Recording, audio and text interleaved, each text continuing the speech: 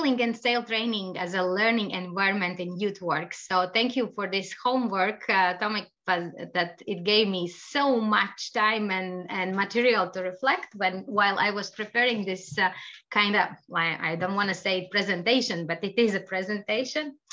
And going through all my long years of work and so on. So yeah, shortly maybe about myself. I was asking who are you guys, but like who I am here to talk about what I'm going to talk about. So I'm a non-formal education trainer and also project developer with about more than 10 years experience, and also a sailor. I have sailed 18,000 nautical miles on more than 10 different ships. My favorite ships are Spaniel, Attila, Helena, and then there are some more. And I also have implemented more than 10 different sail training and sailing youth projects. There is just a list of them. But in general, I'm sailing since 2014 actively. So it's like I was counting, this was my 9th season at sea. And by season at sea, I mean, I really spend a lot of time in the sea during summertime. So as you know, in wintertime in Latvia, we don't sail, but sometimes we go to some warmer places as well. And and when I am on land, I'm working as a trainer for Latvian National Agency, mostly like everything connected Erasmus Plus projects. I'm working with volunteers, with municipalities, youth centers, youth workers. So very different, let's say, wide scope of different trainings. And what is important, I love sea, I love sailing, and also non-formal education. So that's why I kind of, many years ago, more than 10 years ago, I decided I need to put them together because I felt there was a potential, and that's something interesting there. But I didn't go to some special school or something where I can learn that. All my lessons learned are from learning by doing. You cannot study adventure education in Latvia or something, like everything is more like practice based. So I had my interesting, experiences, ups and downs and different, but I will try to make the story relevant to our field. And so why is not moving? Okay. No, what happened? Oh, something happened with my presentation. It should be here. Yes, it's back. Okay. So questions for today, which more or less I promised in description, is like, yeah, what can we learn at sea? Also about sustainability, which is more and more relevant topic to different learning mobilities. Also, what can sail training do for young people? And also, in my experience, maybe that other practices maybe cannot. So what I have seen there. And as well, what are advantages and disadvantages to use sail training when working with young people? And also, I know that maybe some of the question of how to become a sailing youth worker or sailing trainer, also that one probably could be relevant. First, I just want to share why I love sea and sail training. So that's my personal opinion, but I know that so many people who are doing the same thing can very much relate. For me, sail training actually and sailing is such, it lives with the like basic principles of non-formal education, because this is learning by doing, super like we are doing real thing. It's very little of simulation, more like really doing real stuff and doing in a team, learning a lot to be with others and also learning from others. And this is a setting where everyone really matters and resonates in a team. So we can learn a lot about this communication between and how people relate and how they impact. Which is interesting. It's discipline and freedom on the same time, because ships sometimes are very demanding, but on the same time, it gives also a lot of freedom. So kind of a bit contradictory, but that goes quite well together. And what else? The biggest feeling what I have is that at sea we are united by force, and by force is because we are put on this certain size of the boat, and also by nature, like these all elements together. And yeah, and there is no actually space for bullshit, because their real actions brings to real consequences. So of course, one of the topic usually what makes people think of sailing, oh, what about safety and so on. Yes, this is the most important thing, but also that there is always this space for learning things, and when they don't cross the line of the safety. And that's why there's always professional crew, and then there are certain tasks that people are doing and how they are doing, so that this ensures safety, but also space for learning, and also how to this big mechanism what happens on the ship. So yeah, and for myself, I think that's the best place where to meet your real self. I think the biggest ups and biggest downs I have experienced on the ships and sailing or related to that, because somehow the volume of events, emotions on the ship goes up, like on a land, there are more, how to say, you need more, much bigger events to get the same emotions as when you are in the sea. And that's an amazing place to discover your limits and also push your limits, because on land, it's not always so easy to actually explore and to see. And the sea is a good place where you much easier can, how to say, maybe reach your limits. You see, okay, that's it, that's my limit. But on the same time, you can really discover things that you can do and you could never ever imagine that it was even possible. So yeah, so that's all about learning to be. And the best thing is that, as I said before, there's no space for bullshit, because salty water washes your social makeup and also physical makeup, all the makeups away in some very short time. And then there you are, like just as you are, and then you can really start working with yourself. And there is not this, oh, we did a nice session, we did a nice simulation, we did not build this thing, or it didn't work out, but it doesn't matter, because now we have a coffee break, we go there and we forget, because in real life, we are amazing team workers and we always succeed. But this is not how it works on a ship, because we just have it what we have now and we have to deal with it. So it's more real and it's more like immediate. So, and yes, and after all these 9 years in the sea doing different projects, yes, sometimes it is hard. And from logistics, I would say sail training, sailing projects are one of the most complicated projects to implement, because there are so many elements you need to think about. And also there are so many elements you cannot impact. You cannot order specific weather. You sometimes you go to marinas where there are no facilities and or something is changing. But still, I can say it is still rewarding, because this realness, what you can get out of it, and all these processes, what happens on the ship, I think they are very deep, and also with different outcomes that resonates, not just after this 1 week or a few days, but actually in years. And this is what I can see now as well, seeing the people around, also people in our team, how they are actually changing through the years and how they are choosing different paths just because they somehow joined the sailing community and so on. I think I should do some research on that to prove it, actually, not just saying my observations. That would be. Okay, so that's about what I see there, what I have observed. Yeah, continuing this one, I just wanted to bring up some myths and truths about sailing. The most famous is that you need to own a ship and to be a millionaire if you want to sail. So that one is because that's why this is something where people don't even try to find some opportunities, just keep dreaming, oh, maybe one day I would sail and so on. Which is partly true. If you want to own a ship, you better are a millionaire, because the ship really requires a lot of care. But if you want to just sail, you don't need the ship, you don't need so much money. And there are so many different programs where people can join for a shorter period of time. They can join as a member of the team. There are scholarship funds, there are projects. So there are many possibilities. And actually, I would say this is not that expensive, and maybe sometimes I'm sailing because it's cheaper than do something else, and it's just a matter of some time you can invest and the communities you are in.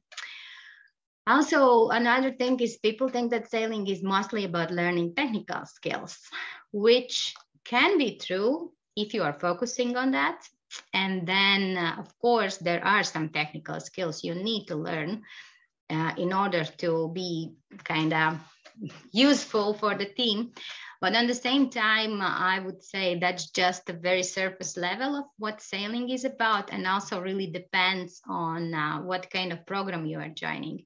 Because for me and also some other ships I have sailed on, for example, this one, what you can see in a picture, it's so much about soft skills, so much about learning about yourself, so much about much more than just to know which sail is what. And of course, if you are joining some maybe racing team, it will be a lot about technical stuff and being quick and doing things. But most of the projects, what I'm talking about, it's not about racing, it's not about competition and performance. It's really about being together, living together, sharing in community, belonging, supporting each other, and also on top of that, going from places and enjoying the nature and the sea. One more thing, what people are afraid of is being seasick, and that's a real thing that happens. And but if you are even seasick, and some people get seasick for several days, and sometimes they are just like, what I'm doing here, and what's happening, and I just should go home. But I have seen people who are seasick for 3 days, and we got super worried because, at some point your body just, you cannot do this. You cannot eat, you cannot drink, and you need to start to use this special medication so your body gets, it doesn't get dehydrated. But also I have seen these people who have been seasick for 3 days, even they afterwards became skippers and sail a lot. So it really depends, because it's super personal if you get seasick or not. And also, like, every sailor once in a while gets seasick. Some are like, some has it stronger, some has it less, but that's just a part of that. And there are different tips and also different medicine, how you can actually kind of deal with this. And then, but it doesn't mean that you cannot sail, and you shouldn't. And most of the sailors also, when they start the season, they get seasick, and then it goes away in hours or in days, and that shouldn't be some obstacle. And we usually show what to do, how to do, give some tips if you are seasick, then because that may pass away. Yes, and one more, that sailing is some non-stop party on a ship. If you look in the movies, you are sitting with the cocktails and so on and take an Instagram selfie. So this selfie, I almost selfie in the picture, you can see this is from the ship, but yeah, so you have duties, you have some obligations, you have, so it's not about just being a passenger, it's about being a crew, having your own specific tasks to do according to your experiences and so. And yes, and you do not need to have very strong sailing skills or sailor certificates if you want to sail. Of course, if you want to become a watch leader, which is like captain's helpers and or deckhand or some professional, then of course you need to have good skills and certificates. But most of the different programs is also for anyone who just wants to try out sailing. Yes, so this is about myths and truths. What is, maybe you have some still that you think about sailing. What do you think, guys, about sailing? What is that all about? Maybe you want to check if that's true or not. I have a myth, which maybe it's not, or a fear, which it's dangerous. you can die. So the sailing is dangerous. Yeah. I would say it is yes and no, I think. Of course, sailing may be dangerous if you are not aware and if you are not prepared, if you sail with someone who is not qualified and experienced in the sea, because sea as itself, I think it's dangerous. You need to follow weather forecasts. You need to have all the safety equipment and everything.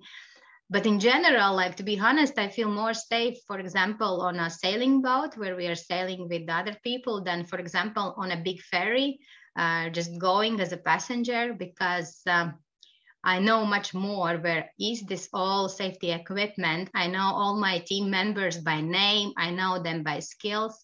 I know there's not going to be a huge panic in a crowd of thousands. I know that there is a radio for communications, and that's why all these international safety standards are in place and procedures, how you communicate. And also that all the technologies have developed much more nowadays.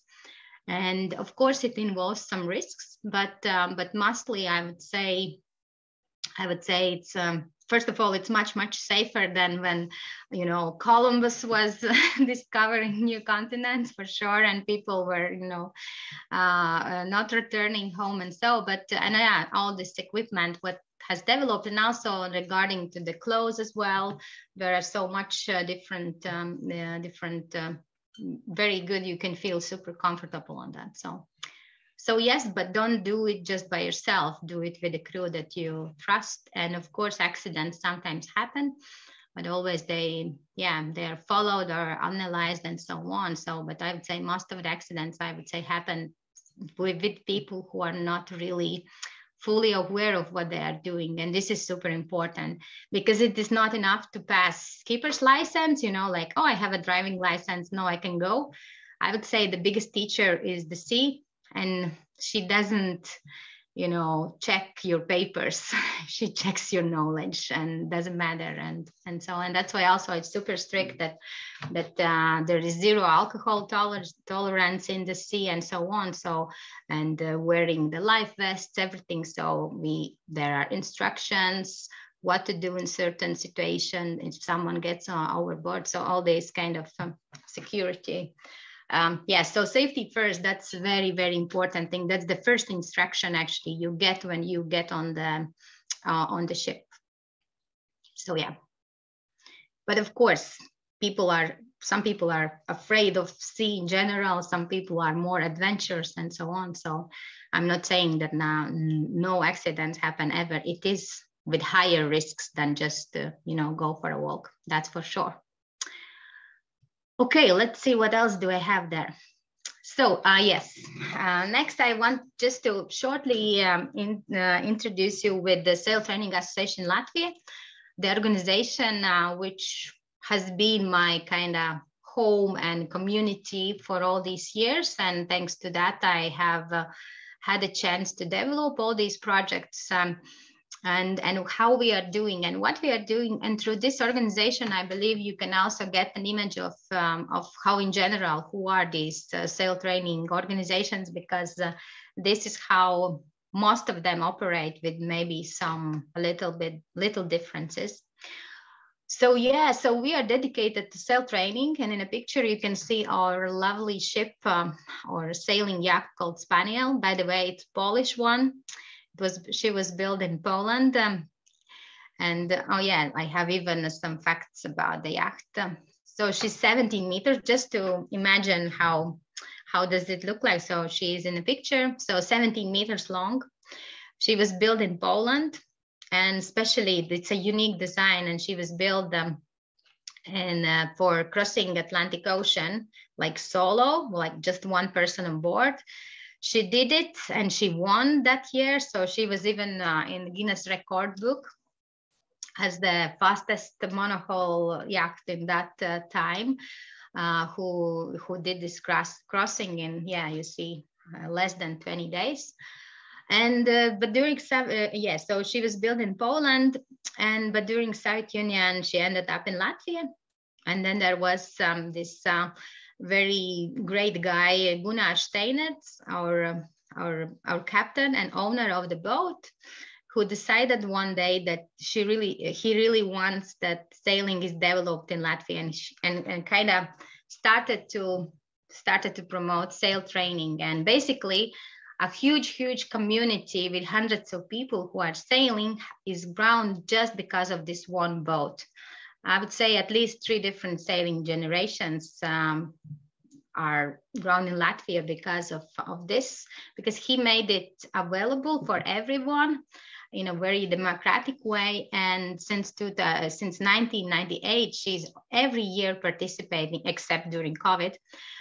She's participating in tall ship races. So she's never in the summertime. She's usually not in Latvia. She's sailing all around Europe, and also have sailed across Atlantic Ocean, not only in this 80, but also before.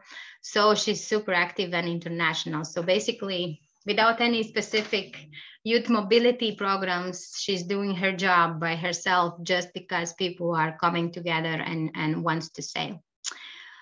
And yes, and so you can see, for example, this year, tall ship races, this huge regatta where sail training vessels come together, usually like 60, 80. This year was about 40 because after COVID, it was a bit less active. So these are the where we are sailing. It depends really on the year. So it's super international kind of. It's a race, it's a regatta. We are competing with other ships, but the most important point is that it's not about racing, it's about sail training, it's about intercultural learning, because when we are on the coast, we meet other ships, other people. So it's kind of a huge movement since 90s, and different countries and port cities host this event. But getting back to Spaniel, so yeah, I would say we have trained like many sailors, and usually you have 60 to 80 active team members who are sailing every year, and all the year is divided in little gaps and so on. And yes, and just to getting a bit back all this about the mission page. So yeah, in general, to participate in tall ship races, one of the rules is you need to have half of the crew needs to be under 25. And old people cannot sail alone, so they need to take young people with them. And so this was kind of a bit forced way how we became very focused on the youth as a group. But since I joined the organization, we have done also kind of many changes that is actually the core of organization, and all what's written in our mission is not just fuzzy words, but actually that's what we are doing with this, because through this practical sailing and going on trips, organizing trips, experiencing and learning, young people become much more, let's say, with skills for life, because we are organizing our life. We are living on this boat, and it's fully living in a community, and we develop leadership skills, sense of belonging. This one is actually one of the strongest, I would say. Thinking of different communities we belong or we may belong, this sailing community, even the international one, is quite strong, I would say, and people are really making friendships across different ships and feeling that they belong. And of course, all the different, not only sailing skills, but also different life skills in general, what they do. Some young people in some projects, they cook for the first time, but they do it on the ship and so on. So it's like very also practical life skills, and of course this living together and saving resources, because when we are on the ship we don't have much. In that sense, we need to really think of everything what we are taking with us. Okay, so and then we also have two more ships, but it's maybe not that important. What I want to say visually how the organization looked like 1 year after I joined organization. So there were these active members, who have this information list, some 10 to 15 skippers. I mean, the captains who can actually organize trips and sail training, and board members. And then I started, and then the few projects started. And now in 2022, we have already 3 different ships. The number of active members is not increasing because they are also changing, and the COVID did some job. But we are more active, and we have quite a list of different projects, and we have a special watch leader program where we are preparing people to be sail trainers, and we have our own skipper's course, when after what you can take an exam and become a captain. So things have been developing. Yes, but now about the sail training and sail training approach. So how do we do it, and so what are these elements more from a methodological, let's say, perspective? Yes, first, it is important for us that sailing is democratic, so it's available for everyone. We accept anyone who wants to sail, different ages.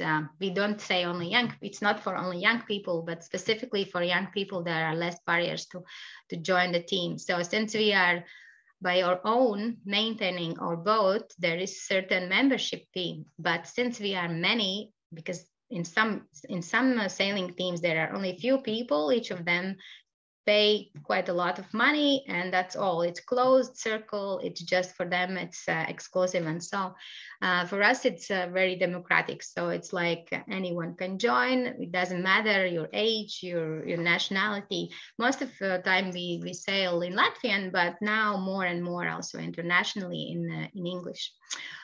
Everything is learning by doing. So we practice on the yachts, also in preparing in the spring, before we put the yacht into the water. It's a lot of common work. So it's kind of work therapy a bit, but also we are saving costs. And also the young people who just joined the team, they can see how these boats actually look like from inside, from all the elements, that they feel that, okay, I have also helped. I'm not just a client or passenger coming and sailing, but also have been involved, and we can always find works for everyone. So it's really like a common preparation. So that's one important part, so that every member spends certain amount of hours for preparations.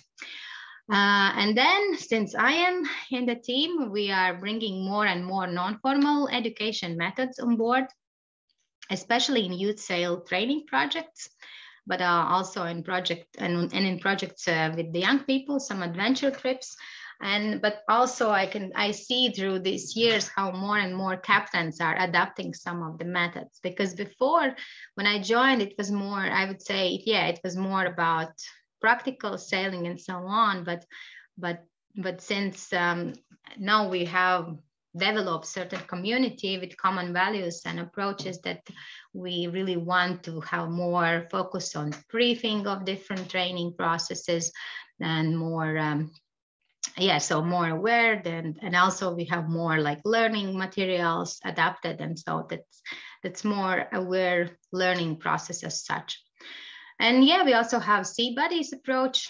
So anyone who wants to join doesn't feel alone. We have some older, more experienced sailor, assigned, that they can more, get them more integrated in the team.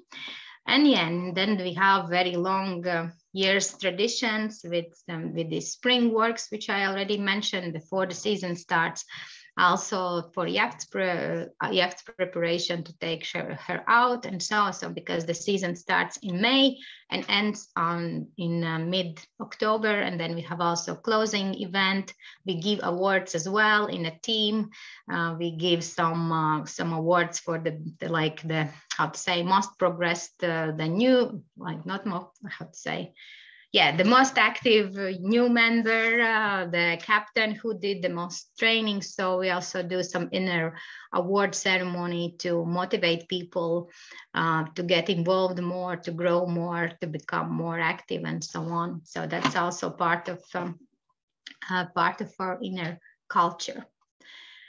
And yes, and what else we do with young people? One of the, how to say, legendary event is what we do is every year. So basically, when I joined the team of Sintija Latvia, there was always a shortage of young people. They always said it's so hard to get enough young people to sail, to fulfill all these places for international trips and so on. And then in 2017, we started this kind of annual event, which lasted through, every time it lasts through the 3 days, where we do give a chance to try out sailing for anyone from Riga. So yeah, it's for young people from Riga because it is financed by Riga Council. And so basically in 3 days, 100 young people try out one of the 5 yachts. And usually the event lasts for a day. And so they get the first taste of sailing. We start morning with some non-formal education methods on the coast all together, finding out what is going to happen this day and so. And then we have practical sailing. And then at the end, we have some sharing of how the day went and so, and as well some crazy sailing stories from maybe ocean and so on, and of course important information how to get into sailing if they are interested. And now after 6 years we have another problem. We don't have enough crew to train these young people, because every year so many young people join the team and get into the sailing. And now we are trying to solve another problem, which I will tell a bit later about what we do with this. But yeah, in general, in this we have done several projects, also with Erasmus Plus, and working with sailors, with youth workers, with young people, depending on the certain situation, what was relevant in that moment. Yes, I don't know. Do you have any questions for now? Because maybe I'm telling you something that is not even relevant. It's always so hard to talk all the time. Or is okay now for now? Or no, too much? Okay, no answer. For me, I don't have questions so far, because it's related to the organization. So the previous part, personally to me, helped me to know your organization better. Okay, thanks. Yeah, just please react somehow or write even in chat, because it's hard without this immediate feedback. Okay, now I will start my personal story, and so how it all started. And this started actually in 2012. When I was young and crazy and brave enough to decide that the best way how to learn sailing is to organize youth exchange about sailing on sailing boats. So disclaimer, please don't try. It's not the best way how to do it. But it happened, we got the grant, we wrote amazing project, we invited 5 different countries, 20 young people from, And the plan was to sail, as you see in these red lines, in a Baltic Sea in the Riga Bay. In reality, we got only this one line up until this place, Ainaži. I really like the project, to be honest, but I was not, maybe I was the only one, because so the lesson learned from this was that how important is to prepare people for sailing adventures. Explain them or even scare them with crazy stories of things what may happen and so on, because it was a very interesting experience that people from Spain, from Greece, they said they are super afraid of Baltic Sea because it's not green and blue, it's dark.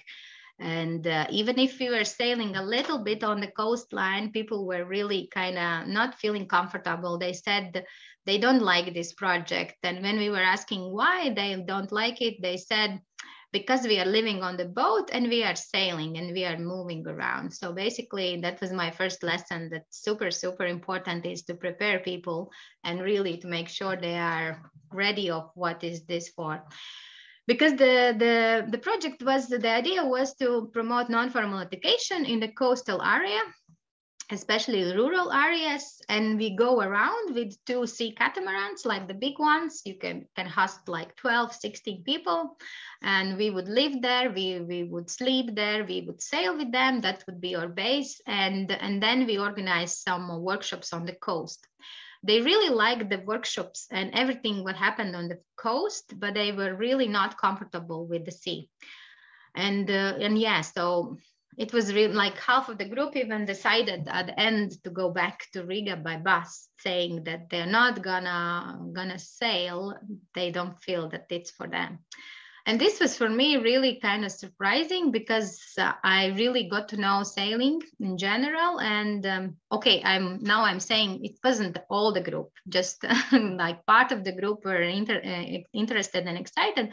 But that was the number was big enough to start thinking of, so what did we do wrong and what actually was happening in this project. And one of these conclusions was that preparation is super important key. And one more thing, what happened, we got stuck in one marina because some bad weather came. So the plan to go further to the one more stop was, we had to cancel it. And this is one of the things what sailing is about, to be flexible, to adapt, to accept but you cannot impact, and be ready for plan B and C and D sometimes. Because when you apply the project, of course, you have a nice plan how the things will go, but then you need to think through of what if, and then lots of what ifs. And in our case, yeah, the last stop we couldn't, like the first day was amazing, everyone loved that. Because there was 0 wind, so we didn't sail, we were just engineering. So basically it was not even sailing, we were just moving because there was flat sea and everything. And the second day when we actually started to sail, then people said, no, but it's moving and it's not that comfortable, and so on. And also one thing what we did, we started to sail because we did first part of project on a coast in a youth center, and then we moved to these catamarans and started to sail, which I think it was another one. We need to give time for people to get used to this environment before we actually go into the sea, just to get used to spend one day, one evening when it's still on the coast, to learn how everything functions and so on. So I think to just get on and go, it's a bit also huge jump. And so yeah, so basically on one hand we could say that it wasn't, and yeah, and in this picture you can see my dear colleagues in red and yellow, and super raining day when we had to move and everyone was unhappy because it's raining, it's wet, we need to get out. Then we got stuck in that marina. And yeah, and this was amazing moment when I met these girls. I'm still working with them, because when I saw how they are dealing, how we are dealing together with all these situations and unplanned circumstances, because these participants didn't want to, spend much time on the boat and sailing and so on, we had to arrange like in one day a place on land where we could do that. So we organized that we will continue doing activities in local school. So basically we made plan B, we organized youth exchange on land, partly just on a spot. Like tomorrow we go there, we do this, and then they were kind of happy. They preferred to sleep in the school on the floor than all together in one room, then share like in rooms in a boat. So yes, but so this of course was a bit kind of stressful times, but on the same hand, on the same time, it was also a lot of things to reflect on. So what did we do or what we didn't do, and what could be done? And this, I don't know why and how, maybe my passion for sea was so big that instead of sitting and crying how bad I am in organizing youth exchanges, I was sitting and thinking, okay, so I made a lot of notes for myself. Okay, this maybe should be done this way, or, oh, there is this potential way to develop something else. So basically, I collected all the lessons from this and decided that yes, there is potential, but probably if I want to do this in future, and I knew I want to do this in future, then maybe first I need to do a homework and learn to sail by myself, like really properly, fully understand everything what's happening on the ship. And believe me, that is a very, very good idea. So I invite you to start from this part, not from the previous, because if you do like I did, you will see the ship as totally disturbing element for your learning program. But if you make friends with sailing, with the ship, with all the what ship can actually offer, then you will see some hidden treasures what you can use in learning process that actually you cannot see if you don't know all of that. So it's really a huge difference how much you are into this sailing as such. And I have seen these stories from many trainers. They say, yeah, I remember from the meeting in Bonn, our colleague said, we were making this round of what was the worst training environment you did something, and one person said that was a ship. And for me, yeah, I can understand why, but on the same time, I think there is something also that very stable, very big, wide training room cannot actually offer. So yeah, so there I would say I started sail from this part and from this point. Okay, and now let's get a bit on the ships. I will tell you a bit in details how the life on ship looks like. What are the kind of framework we need to see and fit? First of all, to operate the ship, and then to think, okay, what is there for learning, for seeing all these things. And most of the ships, but now I'm speaking about like, let's say long sailing trips. Most of the ships operate in 3 watches. So basically that means there are different shifts that people are assigned to, and there is always someone who is more experienced. Is it skipper, watch leader, deckhand, watch officer, depends on the ships. For example, on Spaniel, the day when we go for really long trips, usually for 3, 5 days, maybe 7 days without seeing the coast. But that's like that's not, now I'm not talking about this different projects, but like a normal sailing trip. And it's usually rotating watches. And so it's 3 or 4 hours. You need to be on deck, you need to steer, you need to trim the sails, you need to watch out if everything is safe and so on. And then you do rest of 6 or 8 hours, depending on the watch. And then it's rotating. So we really like this rotating approach because of 3 hours, because then it's not fixed. In short trip, you can experience everything. You can experience sunrise, sunset, night. Sorry, I will mute you because I think there are some sounds coming. So like very different times of the day, different dynamics, and different weather as well. Yes, so that is the most popular one. So, and basically, yeah, and after you are done with your deck watch, then you go to cook, to clean, to rest, to sleep, depends on what you want. What is important is in this system, that means that you sometimes, not sometimes, but actually, yes, you need to wake up in the middle of night. For example, it might happen that your watch starts at 3 o'clock in the night or 6 o'clock in the morning. So it really depends on which watch you are and which day it is. So that's a lot about discipline, and timing is super, super important, because if you're not on time, that means the previous watch has to work longer and they are also very tired. So it's super important to kind of divide and be disciplined and be on time. And then, so that was about Spaniel, about the boat I started sail on.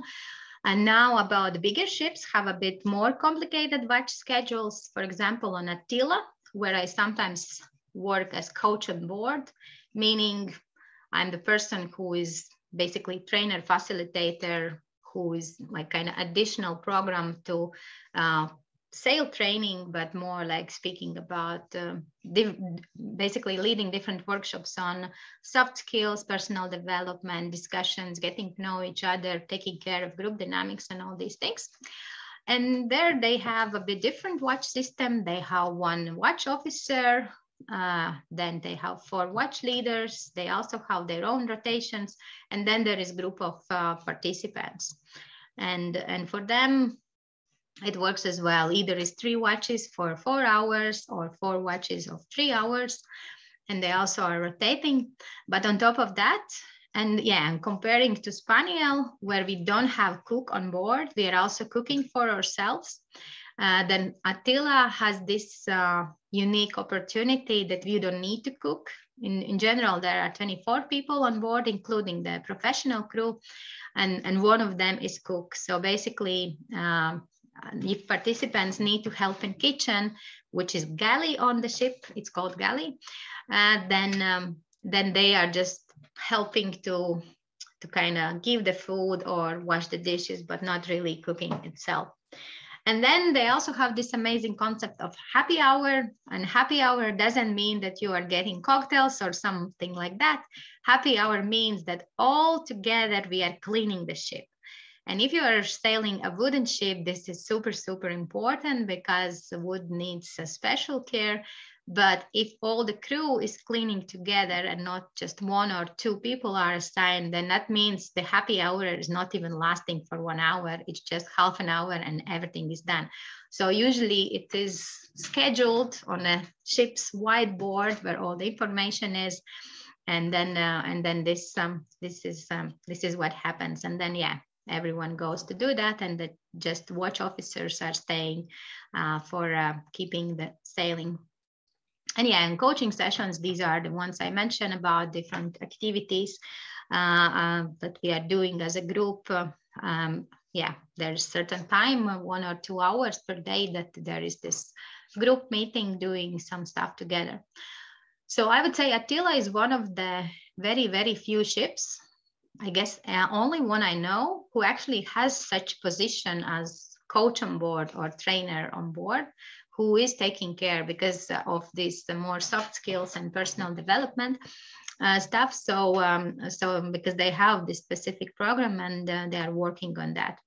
But the coach, to be a coach on such a ship is not a very easy job, because you also need to work with the crew and crew, which are watch officers and watch leaders. In total, about 8 people. They're also coming to the ship. Watch leaders are volunteers. Crew is working there. And they are also coming from very international backgrounds. They are staying for weeks or sometimes months. You also need to give kind of support and work with them. But also their days are quite busy. The schedule is super busy. And then there is one more watch system where our kind of the life on the ship is divided in 2. There is deck watch and standby watch, which is more below the deck. So basically, and this is on Helena, on a Finnish ship. And then you just need to know which watch you are, 1, 2, 3, or 4. And then looking at the schedule, looking at the time and the date, you know what do you need to do. So there is certain list of the tasks, and being on deck means sailing duties, steering, trimming the sails, and so on, and navigating. And below the deck means you need to cook, because the Helena, again, the crew is 28 people and they don't have a cook on board. So it's like a cooking for quite a lot of people. But at least there is some mentor or guestie who is coordinating all the process. So it's part of the sail training. So yeah, cooking is part of the sail training. So yes, and now it's like a little overview what we did actually in previous Erasmus Plus sport project called Watch Leaders for Better Sail Training. I'll tell you a bit more in a moment what else we did, but one of the things we were comparing different ships with different systems and seeing how do they collaborate. So watch leaders are the ones who are helping captain in actually working with people who want to sail with young people on board and so on. So yes, I don't know if you are interested in this, but yeah, just to comparing, there are different ships with cook on board, without. Then also the number of professional crew depends on the ship specific. Attila is wooden ship, Helena is metal ship, Vagina and Spaniel, they are boats, fiberglass boats. So it's really depends also on the rigging, because, for example, Vagina has more sails than Spaniel, because Spaniel is sloop. So like different, I will show you in some pictures. So actually, what I'm trying to tell you, that actually what is possible on certain ship is also depends on the rigging, on how the ship is built, how she looks like, and also how many people, how many hands do you need for operating. And because some of them are more simple to do and some of them are more complicated, like Attila has 9 sails and 60 different ropes that you need to learn, and now what to pull, how to pull, and so on. And Spaniel has 2 sails, well, 3 sails, but on the same time, Spaniel has more sails, but on the same time you are using 2 sails. So basically, it really depends on how much you need to learn about the ship. Yes, maybe you have something more to ask about life on a ship, or some specific things, because now what I was explaining about these long passages when you really go from one country to another and how the things are organized there. And now I will tell more about the projects we did with sail training, which are a bit different than the normal passage, I would say. Yeah, it will be also interesting to know, what do you do beside this deck responsibility? It seems there is plenty of time, but I'm sure it's also full of different activities, reflections, I don't know, different learning moments. Yes, so as I said, that on Attila, for example, okay, maybe I will tell you about the projects, and then I will say what is different, what is usually and what is not usually. So that would maybe be good to compare. Okay, so about sail training projects, the one I already explained you, the one I felt like, okay, we did not succeed, but which was kind of good base to go through and work on stuff. And the first project was what we did in 2015. Was Sail for Entrepreneurship, and what we did beside that, we traveled all the road. You can see we did actually visit 4 different countries, which after in Erasmus Plus program was not allowed anymore. We used to stay in one country and be there and base there, but then it was not written like that, and so we actually sailed. Well, we understood also that maybe we sailed a bit too long, because it was 2 weeks in total. For now, it seems to do a project for 2 weeks. Who has time for that? It's quite a lot. But sailing is a slow process in general. So this was the route. But what we did in this project, so first, since this was first international project with Latvians and Estonians, and we were like, okay, we speak English, all of us, better or less, and we sail, so everything should be fine, right? And then we arrived, and then we realized that even we speak English and we know sailing, we cannot sail in English, because we actually don't do it. We did not know, we didn't even have a vocabulary for sailing, because that's not we used to do like normally. So what we did, we made a visual vocabulary. We spent a lot of time to actually clarify all the terms and being on and learn the same language to sail. So we did it more in some interactive workshops as well, and also exchanging different. Some of them were more sailors, experienced sailors. Some of them were less, but that's what we made, this kind of visual interactive vocabulary. And so what else we did? So basically this project was about developing entrepreneurship competence. So what we were doing is we did some simulations on how it is to develop a business plan. So people were kind of working in groups, thinking of, so then as well, we were, so they developed some ideas. Then we went to Gotland, which is Swedish island, and they were doing some they created some prototypes. They worked out, they tested in local market. So it was kind of a simulation of how does it work when you go on another country, and to try to understand the local market, the local needs, and so on. So of course we had a lot of different also theoretical background lectures and so, but also some practical. And what else was in this project? So yeah, actually many people, so what we tried to do, it was the balance between sailing and also some content work and workshop, because sailing is a very great environment and regarding the personal development and so, but you really need to make space and time for discussions, for the briefing of different processes, for teamwork and so on. Otherwise it will disappear, you know, it will stay on this technical surface level. And this is something what we really try to integrate. A lesson learned from this project was, yeah, don't do it for 2 weeks. It's too long. It's people can lose focus. But also that for even if we do this on sailing vessels and we do sail, maybe the sailing part, like the distances shouldn't be so long. So we actually ended up with some proportion that half or 1/3 actual sailing, when you fully focus on sailing and so on, is maybe the best way for such kind of, when you want also to put some content. Because when we are in the sea, there are some moments when you cannot consume a lot of, like, you know, content, information, and so on.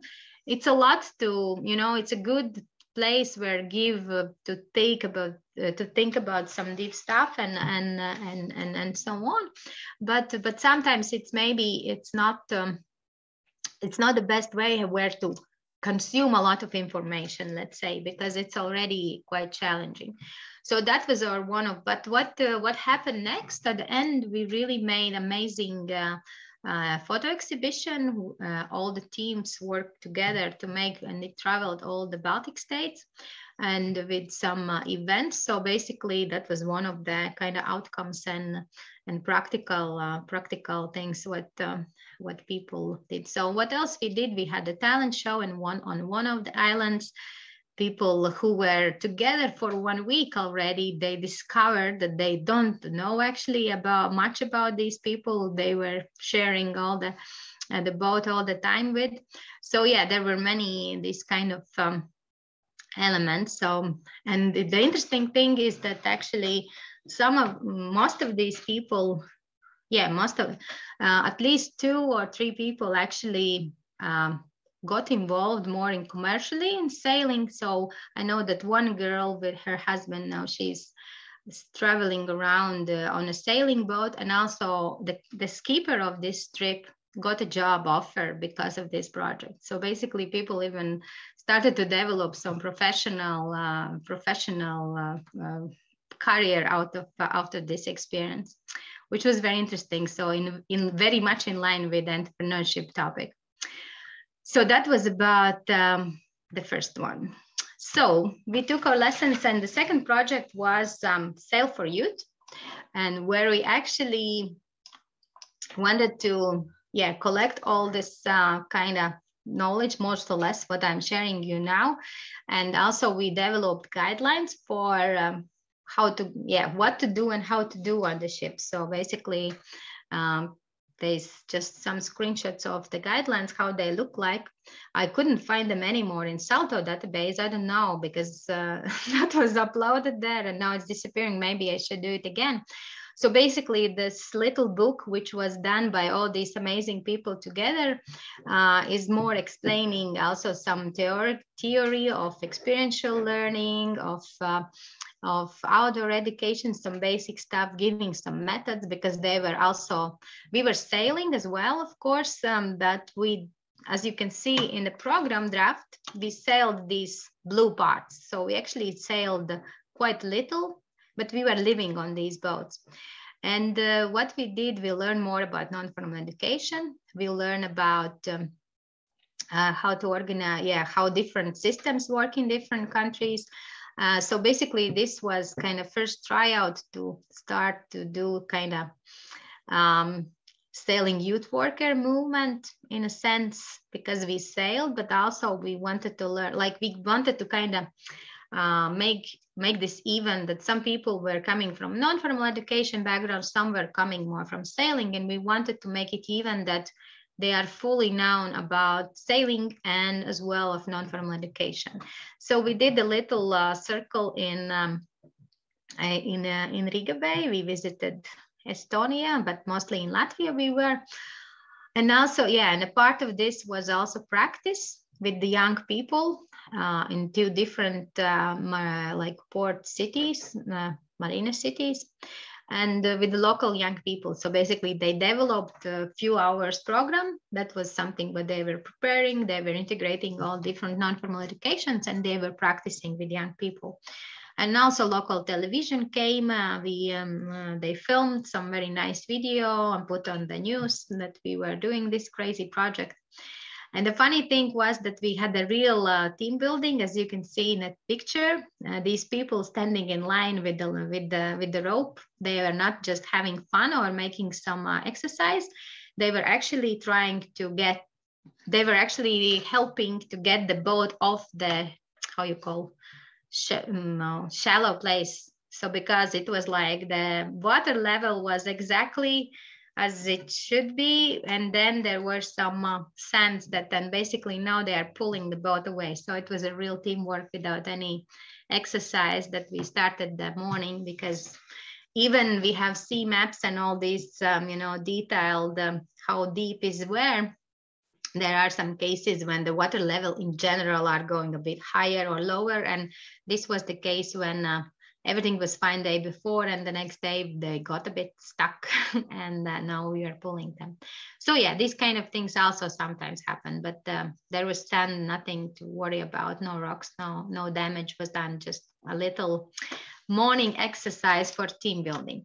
And this is really interesting about this Sail for Youth project that I don't know how did I organize that, but even the weather was helping me to build up the program accordingly. The weather was first of all, we experienced super different kind of weather in just 1 week.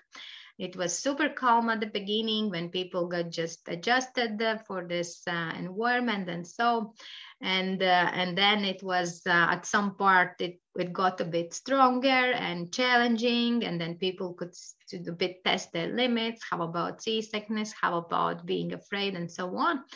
And then when people were exhausted, then again, we had a very nice weather. So it was really well planned from the nature's perspective, and it helped a lot in the processes in the team, because this is one more lesson learned. So you always need to be ready for unexpected things and a different weather condition, because also from group processes perspective, you can of course think of the third days and critical days and all the flow, but the weather will also impact it, and the weather will impact in general how the mood is, what we are ready for. But of course with your actions you can also impact the things, how it goes and how do we deal with all these challenges. And that is something that sailing offers. And of course from logistics side, if you can see in the map how many places where we stop, and in each place we need to think of the showers, because on the ships there are no showers. It's usually in marinas that we use. It's like a camping on the sea, it's just that you are not sleeping in a tent, you are sleeping on a boat, and you can change the location not by walking or running, but by being on the boat and trimming the sails. But so in each of the places, you need to check, you need to call, you need to make sure that we have place, that we have facilities, and we maybe in case of rain, we have a place, because this project we did again with 2 boats, and it also impacts that not always two boats are going on the same speed. So basically there were two teams in the sea, and then we were together as one group when we were on the land. And together, yes, so it was 12 and 12. So it also impacts a bit how the life and how group dynamics develop, because part of the project time you are spending in one smaller group, and then you on the coast, we are doing things together and mixing and so on. So for example, for these practices with a group of young people, to introduce them sail training, we did mixed groups internationally from different boats. So it also gave some kind of extra challenges. So yes, this was, I would say this was a really good project. Now I'm remembering, it was nice and amazing. And we also did this project. And these pictures are from the last activity, like evaluation, when people were drawing what sailing is for them now. And there were very different nice stories. Yes, and now then we decided, okay, it's nice to do a youth workers mobilities, but maybe we need to go a bit further and to do some strategic partnership, because we understood that there is much more to develop, and this is what we did previously. So Sail Deeper is Sail Deeper was a strategic partnership project in the field of youth between 3 sail training organizations, where you can see these 3 ships in a little corner. So it was Finnish ship, Spanish ship, and Latvian ship. So basically, what we did we understood that Latvians want to experience more tall ship experience because we don't have them, and we want to know how is it. And so, and also just to sail on different ships gives you a good material to improve your own programs. And not just to see them, to visit them, but actually sail on them, because no presentation can explain you how they actually are working. Because, for example, also I did not include it here because that's not one of the projects I did, but I was also sailing in Australia with one ship, which is offering sail training for teenagers. Like they're working a lot with students. And what I've heard that in Australia, well, sail training is super developed. They work with young people a lot. And what they do, and when I've heard this, I said, guys, you are totally mental, because never, ever I could imagine how does it work. Because what they do, they spend 1 week with young kids who haven't, they are teaching them to sail, who have never sailed before. And at the very last day of only 1 week, they are doing something called Day of Command, when they give all the big ship in the hands of young people. And I was like, are you really crazy? Who is doing this? This is not safe at all. But of course, until I did not see it, how does it actually work, I couldn't actually imagine. Now I can imagine. I can assure you everything is safe, and it sounds a bit crazy, but everything is safe and controlled. But still, it gives so huge empowerment to young people, because they have this feeling, and practically they are managing ship for several hours, and a big ship, and they haven't been on board, they don't have any qualifications and so on. But when I saw in close up, like in practice, how was it, everything was organized, how they were building up the skills during the week, how they were giving some little cheat sheets of different sailing maneuvers, how they were organizing this democratic voting after this 1 week, who you would like to be the captain, who will be sail masters, who will be watch leaders. So it was super. And then at the end of the week, in a not very busy place in the sea for a certain amount of time, like 4 hours and so, like kids were able to sail the ship themselves. But of course, all the crew, watch leaders were around, were helping, were supporting. But the main responsibility was given to young kids. And I was like, wow, this is super empowering. And this is really kind of working. Even that was a bit of simulation, but because the crew was always there, but they were not touching the lines, they were not doing the things. Everything was done by young people. So, and this was super important for us to see how other ships are working, because also, for example, Helena in Finland, they are famous with social inclusion projects. They are working with young people from very different challenging backgrounds, including also with some disabilities, or as the hearing disabilities and visibility, like. And I was like, how is this even possible? How can this be safe if you are inviting people without sailing experience who cannot hear, who cannot see? And so we were very curious to know what are their practices, how do they work with them, how do they train them, and so on. And yeah, and that's why this project happened. It had several phases of international, of course, mobilities and meetings and trainings together. But then we also understood that we want to create something inside this project, and we had one very common problem. Sailing is seasonal, and that means during the winter everything goes quiet. You know, when the season ends, when the ships are put out of the sea, that season ends, and this is the moment when we are losing our team members somehow, and also young people, because they need to wait for the spring, you know, when everything will happen again and we will get involved. And then we understood we need to create something for winter time. And this was what we did in this project. And we were inspired by Finnish partners, and who are doing this Sea Tribe project with the social inclusion kids. And we said, no, we should do something similar, but a bit different. Of course, we didn't want to copy. And so we developed a program for winter, which was called Wind Tribe. And I'll get back to this. Yeah, Wind Tribe. So basically, we were organizing different workshops connecting to wind, like topics, something to wind and sailing and sail training. And we were organizing for local young people. So we worked with some organization which is involved working directly with the young people from social services, and that was one of the so that was one of I see there is something in chat. Okay, there is a. Okay, thank you, Vera. See you. On the way, so I facilitated the briefings. Okay, so but the briefings in sailing.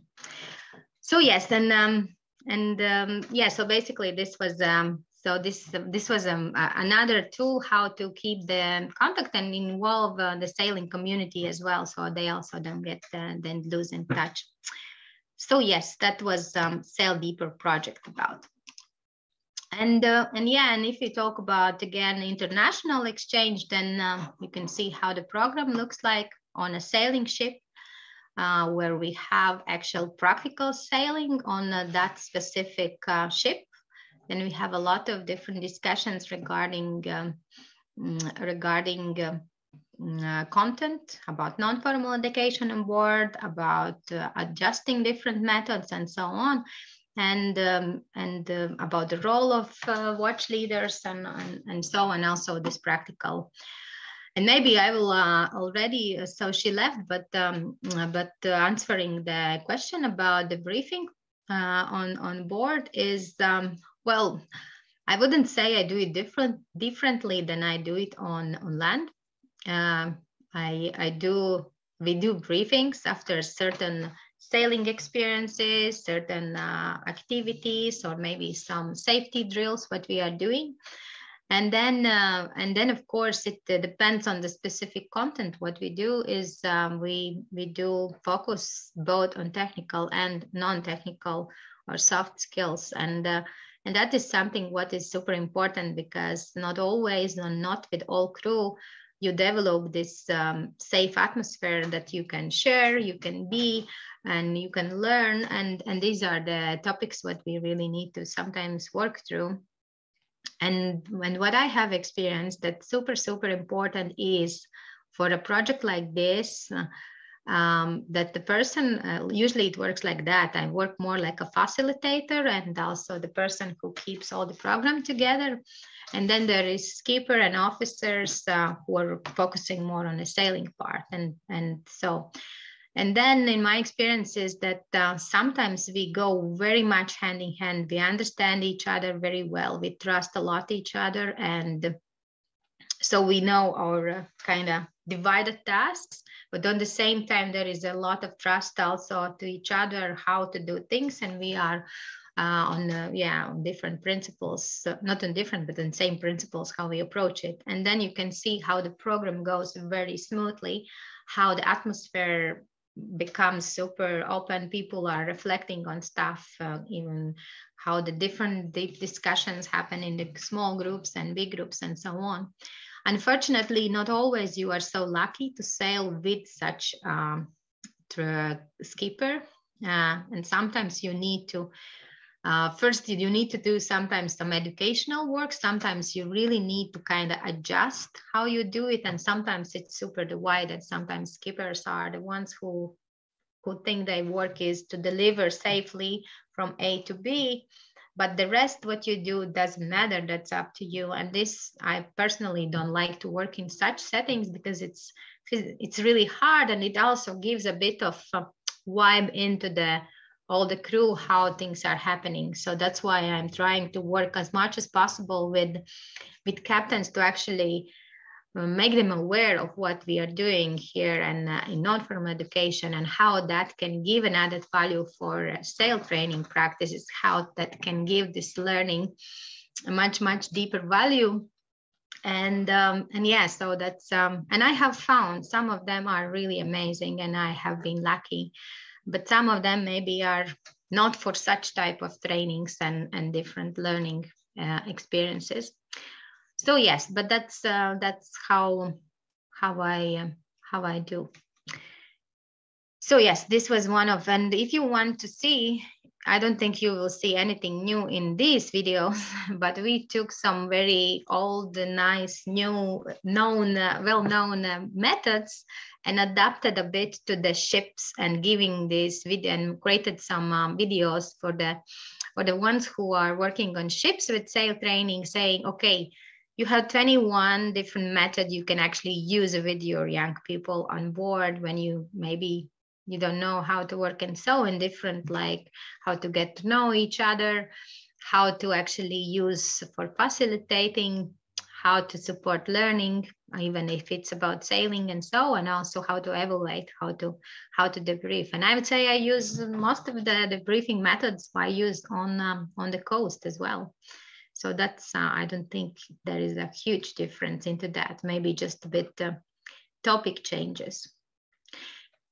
Yes, and I mentioned the Sea Tribe as inspiration for Wind Tribe. What we did, we brought one group. We wanted to bring two groups, but then COVID came. We brought a group of young people, some of them never been abroad. We brought them to Tenerife to sail.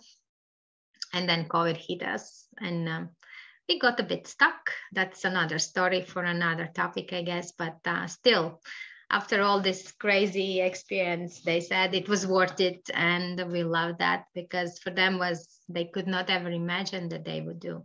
And this was interesting what we did. We did make kind of two training programs together.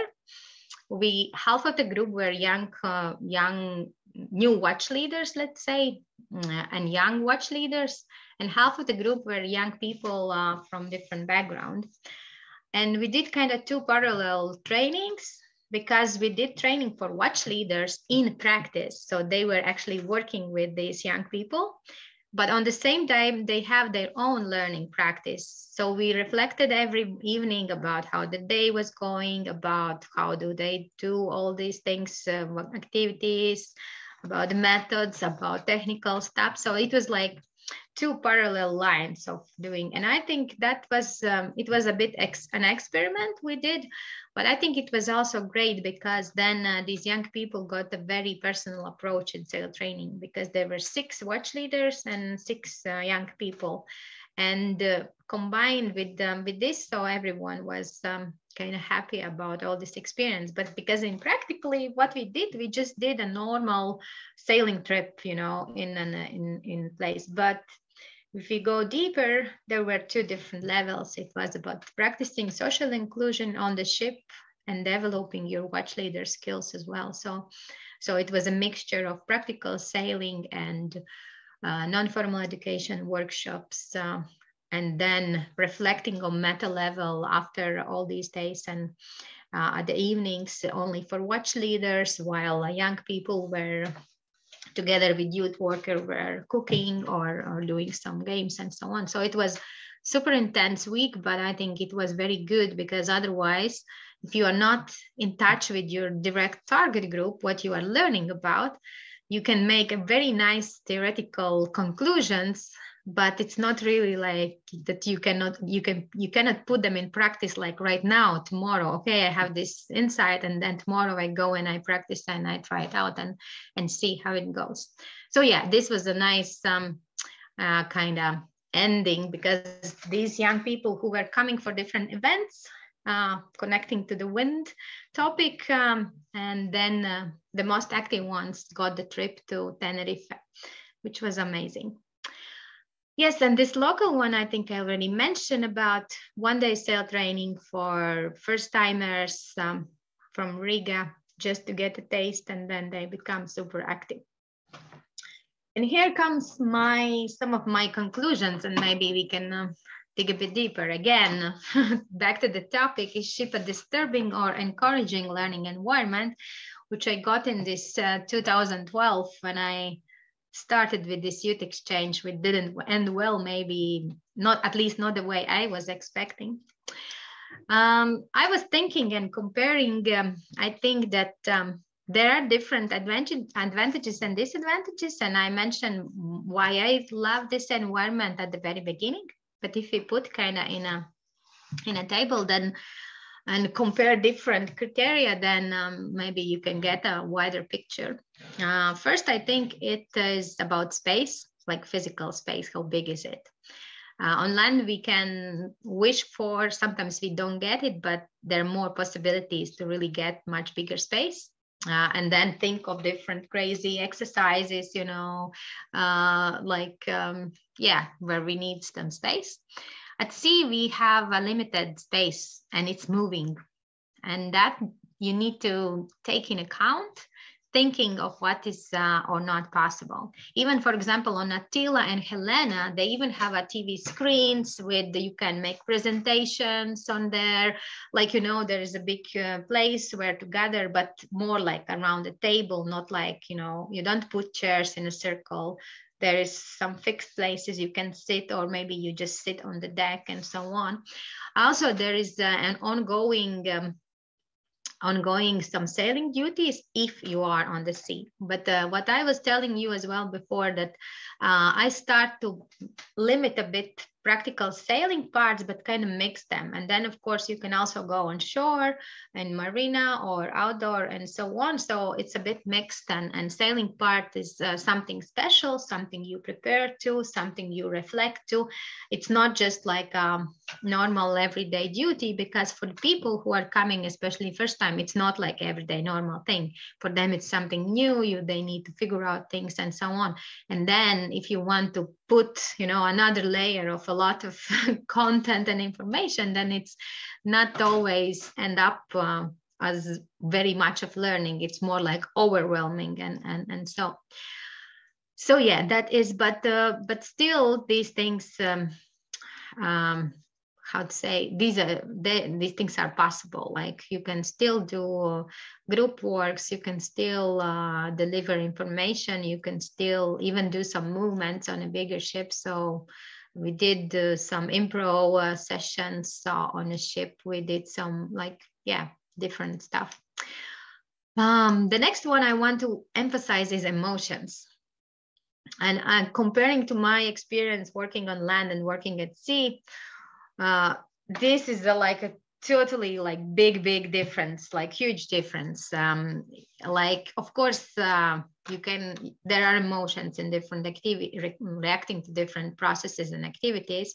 But I would say the scale of strongness, the scale is much, much bigger. And sometimes at the sea, you don't even need so much. You don't need to do like, for me, ship herself is a tool for learning, as sometimes you don't need to do anything. Things start to happen themselves.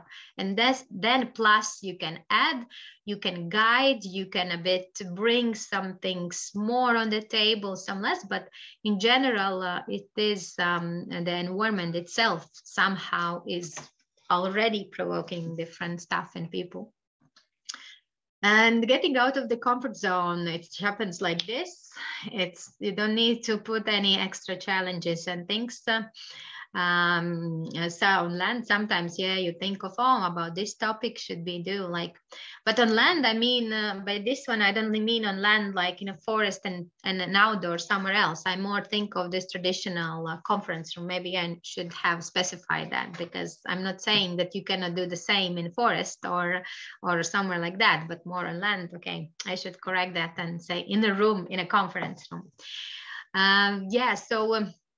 So at sea, maybe it's even more, we need to be more aware of how not to bring people too far out of comfort zone. And this is something what we also talk and discuss about, comfort challenge, panic zones, about science, how to help people, because it can happen very easily, especially with seasickness, that people are totally in discomfort and dealing with themselves very hardly, but that's also part of the learning what we can do. And about connections and sense of belonging. To be honest, sometimes it feels that with people I am in the sea for a week, I talk much more than with some friends that I know for a year, like that level of intensity, because and also sharing space, and also developing your concept of how much personal space do I need, and what happens when it limits. That also gives a bit of a lot of material for reflections and so. And and I would say that it really depends on the crew on certain trips, but it's usually that the people kind of find their place in the group much stronger, sooner, and so on. But of course, depends. It doesn't mean that all the crew teams are always super happy and that's it. And so, and responsibility level in the sea is quite high.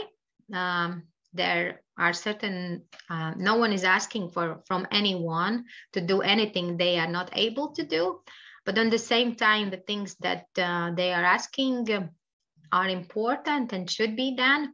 And this is also about how to develop and train your responsibility level and also another material to reflect on. And as I mentioned before, trainer and skipper are the ones who set the tone, and sometimes, unfortunately, skipper or captain even more, and trainer is just a helping hand for this, or maybe suggestions, but legally as well, captain is responsible for what is happening on the ship and all the, so that's why there is this authority in a certain way, but that doesn't mean that there is no space for democracy. Even I know that some ships are quite how you call this, authoritarian. Oh my God, I've lost all the words already. Authoritarian, I guess. Yes, thank you so much. So they are like more like I would sometimes my friend who is quite democratic captain, he's joking that ship is dictatorship, but he's talking about the ship herself more than I would say. Of course, there is certain hierarchy, but we need to follow. But then there are more like, military ships who are super strict and then there are sail training ships which are like depending on certain organization, but even more on the skipper, there could be very different levels of and democracy. Of course, there's not going to be democracy about safety issues, that's for sure. But the rest, what is happening, how we're living together, how we are sharing. And so, but democracy comes with responsibility, right? And actually, maybe that, yeah, that's also a good place to see this balance between that as well. Yeah, reflecting not only on some stories, but on real life situations on that ship. Yes, and the last thing what I wanted to show you, and maybe you are curious and how to actually get into that, a part of organizing youth exchanges when you don't have any ideas what you're doing, and then developing your skills. We also, yeah, once we understood, we have solved one of our problems to attract young people and to involve young people. Then we started to have another problem that we don't have actually enough skilled sailors to who can be involved together with skippers or captains to train young people, because captain is responsible for everything that's happening, but captain doesn't have to be the one who is showing you how to tie a knot or explaining you how the toilet work. There are different levels of trainings, or the one who maybe can facilitate a workshop or get to know each other, or to discuss on different topics. And also captain needs some helpers who are managing the ship when he is sleeping, especially when we are going on a longer trips. There is no captain. I haven't seen any captain who can live without sleep for 7 days and be just irreplaceable. Of course, we need some extra hands. And this is the reason why we did the last project, which is called Watch Leaders for Better Sail Training, and also giving a bit of insight of how do you actually become a part of finding your own ways. So again, we continued the collaboration between Sintija Lase, Snupu, and Attila, these 3 organizations. And now you can see the beautiful ships they have. So there is this Helena I was talking about, Attila. Attila looks like a pirate ship totally, and that's different feeling on board. And also 2 boats, Vahina and Spaniel. So these organizations which are operating these boats, we came together and we started to do a nice project. It started when COVID started, so we had a COVID challenge. So if you cannot go outside, go inside. We decided to go inside in our organizations to make to analyze, to understand how we are doing, what we are doing, compared between organizations to see what are the best practices and so on. And also we wanted, not to go alone, but to go together so we can go far and to deliver something that is useful for also the field. And so, and of course, joint resources plus EU funding is amazing way how to do it. And yeah, to find a common solution. So the focus in this project, the focus was these sail trainers, how to prepare sail trainers on local level, on international level. So we actually need them, and we are not the only ships that sometimes we don't have them enough, because there's always young people who want to come and join and sail now, but we always need also hands that can actually do the job, that everything happens smoothly and safely. And also it's super interesting to find out how others do the same thing, because then you can find out why you are doing the way you are doing, and maybe there is something that can be changed. And yeah, so basically we decided we want to learn from each other even more, but more not just on how to work with young people, but how now focusing on actually inside resources. And also to give some base for this international network of cross-ship trained human resources, because sometimes it may happen that one ship needs extra hands and so on, and we can actually use some common pool of international sail trainers. So that's like more vision for the future. We are not there yet, but at least these people who were involved, they have experienced different ships. So yes, this one about challenges I mentioned, but what we actually did, we did again international trainings on different ships, but now focusing on watch leader training. designing watch leader training and delivering watch leader training on different ships. So now you can see me in action as coach on board. This is a whiteboard where all the information is announced every day on this ship.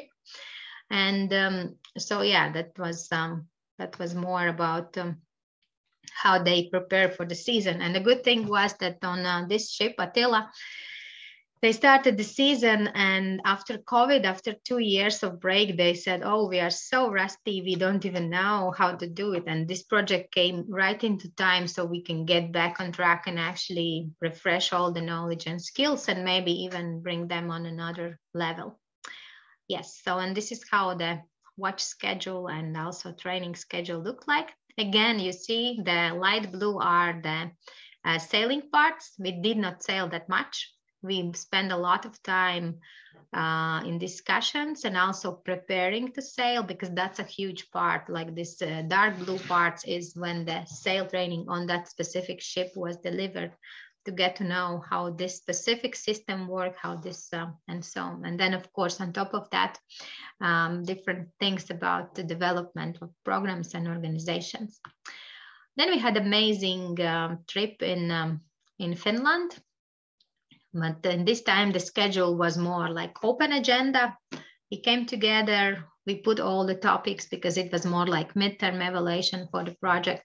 And we were on some path to develop local watch leader programs for specific ships, but also integrate them in into these programs, also integrating international trainings. So basically you missed this opportunity already. So you could become a sailing youth worker or sail trainer or watch leader.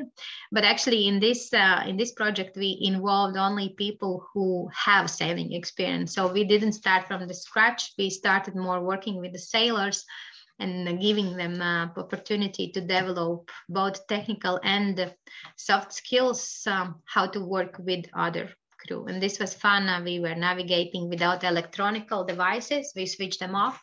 They were using paper maps to navigate in Finnish archipelago, which is like a computer game, because you really need to follow all the signs in the water. So it's kind of fun, but super high responsibility. And then as well, the last one, not the last one, but the biggest one was again on Helena ship. So it was more about also planning and exchanging skills and planning the next steps. And we concluded this international training series, which we did 4 in this year because nothing could happen last year. So it was a bit of intense because of COVID. But what we did on Spaniel, that was the last kind of evaluation and closing. We did practice several tools, what we now are using very actively for watch leader trainings. And these are, first of all, we developed some self-direct learning checklist, first for trainers to kind of guide a bit to different content, but also for trainers and skippers, but also for trainees to give a bit responsibility of learning for themselves. You know, that they are not just sitting and waiting, okay, you will need to teach me this and this, but they really can go through and think of what they want to learn, how they want to learn. And there are 12 different thematic blocks marked in different colors, and also according to 3 different levels of knowledge and skills. It's for beginners, for sailors, for watch leaders. And it looks more or less like this. It's still in a last production phase, and some feedback was given and so on. So basically, if you start sailing, and sometimes it's like you start sailing, you learn 2 knots and maybe some basics, and you think, oh, I know everything, but you don't know what you don't know yet. And this gives you a bit of realistic overview of what has to be done. These lists are more connected to the practical and technical things, but the process, but not only. But the process, it's more, about how the ship is organized and so on, but and how the processes and different positions and different maneuvers are happening. But the process is very, so they're self-directed. So it's like a mutual, like both sides have responsibility for learning both, and you can follow your own progress. On the other hand, if you feel like, oh, I don't know anything, I'm just sailing, but I haven't learned, if you go through the list and you have been on the ships, you will notice that you have actually learned quite a lot, but maybe you haven't brought it to the awareness level. So so that was the product in Latvia, what the checklist, what we developed. And if you want, I can send you a copy afterwards. Not yet, when it will be already in English, because now the draft is in Latvian still, and the project is not over. But so basically, maybe you have already some skills and so. And Finnish colleagues did exactly, not exactly, almost the same. So they have their own list and their own structure. But what they did, they actually added, because they had this issue of, how to become from below the deck when you are organizing everything, how to become a deckhand, a helpful, deckhand watch leader. So they made this list for transition, one stage forward from below the deck when you organize food and other living conditions and so to the one who can actually help to sail. And they have the list.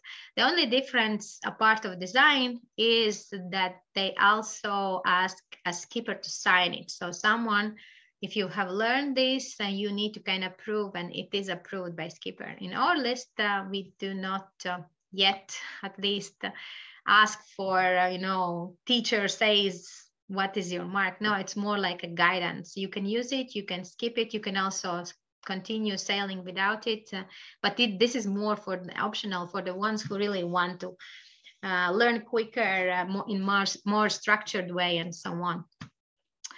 And then, of course, some tutorial videos will follow. I'm really looking forward to see the one with the life raft, because it doesn't happen often when you actually make one to float and open, because usually that's quite expensive stuff to do. And so here are these videos about safety equipment, fire safety, first aid, abandoning the ship. So all these things, regarding safety, what you, Rodrigo, were afraid of. So these are gonna be very clear, instruction videos. And the same as well on Attila. They were the only ones from our partners who actually had written training manual for watch leaders, what they need to know and learn when they come on board and join as volunteers, because they have this watch leader volunteer program on board. But the thing was that this information not always really sticks with you, and because it's a lot, and also their written word is a written word. So they finally now were making certain instruction videos for watch leaders to set the skill set, to set the content, what they are expected actually to do, because they are like STA Latvia and SNUPU, they are more like locally based, and they work with the non-national level or local level. I mean, the crew is mostly Finns or Latvians. Then Attila is super international. You can end up with the crew from 8 different nationalities, like really people coming from all over the world. And this is a big challenge if you want to prepare them on a certain standard that they are able to perform. Most of them, of course, they have sailing experience, but on different ships with different maybe systems. And then once they get to know, and they have a crew training usually in spring for 3 days, but it's usually not enough, and it's not really much time to do that. So now they are developing this kind of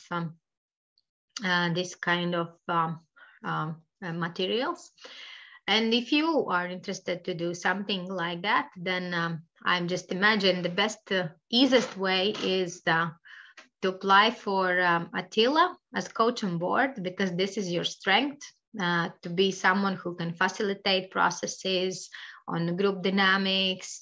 It's like, how to say, the things what you are usually doing as a trainer. And then to experience ship and to see if you want to actually go also into sail training as such, because for coach on board, it's not asked they don't ask anything regarding sailing experience. It's good that you have one. It's good that you know what happens with you when you are on a ship. It's good that you aware you are able to actually function in a ship, and you are not you're not shocked of conditions and everything.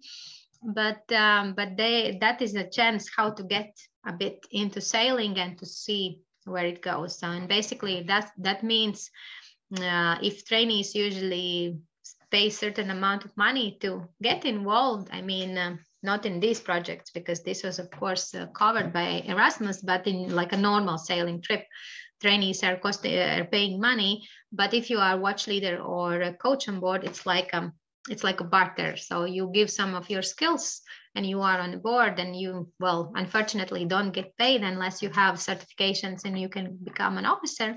But this is amazing experience to have, to build up your skills and then to see what you want to do with that. So basically, yeah, that would be, I would say, the best way to suggest, because you already missed this project where you could have been maybe a participant and to get some ideas. Okay, and and one more thing, what we did at the end of this watch leader program for sail trainers were 2 trips. Okay, Rodrigo also has to leave. I'm already almost done. Okay, thanks for joining. Oh, you have to go. Okay. And yeah, so what we did, and there was 2 like test trips for watch leaders. So basically they organized 24 sailing trip by themselves, for themselves, organizing everything. So it was a bit higher. It was kind of captain's level, what they were expected to do, but there were on the ship 2 captains, like professional ones, but they were like invisible. So they just gave the task and were there for safety. So they did not interrupt in any decision-making, in any processes, anything. So basically they were only observing for 24 hours, and also they give some simulation tasks for emergency situations, which of course, and then they were there just for safety if something goes wrong at any point. So this was super strong, and I know that also the British sail training companies who are preparing skippers, they are doing it like similar approach. But so this was super this responsibility level was super high, but on the same time there was also safety level, because there was always backup, but they did not do anything, did not interrupt. So basically after these 24 hours or 12 hours, we did 2 trips. One was on local level, another was international one. We had a very, very long debriefing, and the briefing was about all these 12 or 24 hours, about everything. And what was important that like all the briefing happened first by watch leaders themselves, so we could really discuss and think through what and how and so on. But then only then at the end is or maybe the professional skippers gave some feedback, gave some comments, or maybe questions some situations. But the responsibility level was much higher than they actually were asked from. They are asking for from watch leaders during the trip. So that was a super important. And again, we did not, the skippers didn't give any grades. The skippers just gave some feedback and tips, and we were discussing situations. Some of the maybe mistakes we already thought through ourselves. But that's super, from my experience, I can say that's super valuable, that there is not this immediate feedback or debriefing after maybe every action. But you really are independent in your process. You can think of, okay, what happened 2 years, not 2, but 2 years, but 2 hours ago, and so on, and really go through all these things, and then to get some maybe more professional review. And this is definitely something we will keep for these local trainings, at least in Latvia. Which we are doing. We are in Latvia. We are doing this watch leader training like very regularly with meetings once a week, and then covering different topics. And then this is kind of like final test, but not really exam, but just the final test. Yes, and for the ones who are still here, I have some final like conclusions or recommendations. The first one is just do it. It's sometimes hard and complicated, but totally worth it just to try. Yeah, to taste it. And you can always contact me, and we can find a way. I can help you to get on some ship, or just to find some opportunity for you. Even at the moment, we don't have any new running projects, but the ships are always there and the sea is there. And yes, and to be honest, trainers who are comfortable and skilled in both sailing and non-formal education are super rare to find. I think that is the field where I would love to see some colleagues of mine doing the same thing, and we can do something together. And but there is no formal way to become one. That's true. That's there are different opportunities, but you still need to build up your way and find, and yeah, or just call me if you are interested. And so yeah, and another thing is also to find a skipper that you are really on the same wave. That's a super valuable thing. It changes basically everything. And I know amazing ships, but not always the skippers are the ones who allow this amazing non-formal learning happen on the ship. That's sometimes sad. And I also have stopped some collaborations in past because I felt we can get to certain level, but not really fully. And I didn't feel that it is the best what we could deliver. But then there are also amazing skippers that actually are there sometimes just naturally. The funny thing was like my dear friend and also sailor and skipper from Finland, and they were doing actually the things what we call, you know, non-formal education approach and everything, but they were not really paying attention what they are doing. And we kind of through our projects, we brought their awareness that what they are doing and how, and there's actually a theoretical background and so on. They were really happy. Oh yeah, maybe we should be maybe more aware. So sometimes it just happens because even they don't understand what you're talking about. At the end, it seems you are actually doing the same thing. And so, yes. And about the briefings, I don't know how to comment and what to say. Again, how we do it, we try to do it well, deep, and because there's always material to debrief, that is for sure. And that's, yeah, the different tools that really help. And also, yeah, it helps a lot for yourself to develop at the sea as a trainer, as a human being, as a team worker, a team member. So yeah, not only as a sailor and in general. So I always learn something new about me. That's super, like the place where I don't get bored. I get bored very easily when I go to another, you know, training on certain topic and so on. But on the ship, no, there is always new layer to discover. So yes, yes, deep ocean gives deep life-changing lessons. And I agree that, like, I personally would love that everyone sails, but I understand that sailing is not maybe for everyone, and that's okay. But I think that everyone deserves a chance to try, at least to taste it, and not to live. I know many people who are living for 10 years with this dream, but they never dare, and they may never even hope that there is a chance to try out. And then they realize, wow, I love it, but why didn't I try it 10 years ago? And I can say the same because I knew about opportunity at least 5 years before I actually joined that. And that's also a pity somehow. But okay, everyone has their own time to find their ways. And yeah, and I would say that sailing is very empowering, because if you can sail the ship, you can do everything. I cannot describe this amazing feeling when you are behind the steering wheel of this huge 30 or 70, doesn't matter, but quite many meters, huge ship, and you are steering it, you are working with the sails, and basically that gives you really feeling, wow, I can do things. And it doesn't matter how physically fit you are, and doesn't matter also knowledge level, because you can still learn and so on. So yeah, so what can sailing be for you?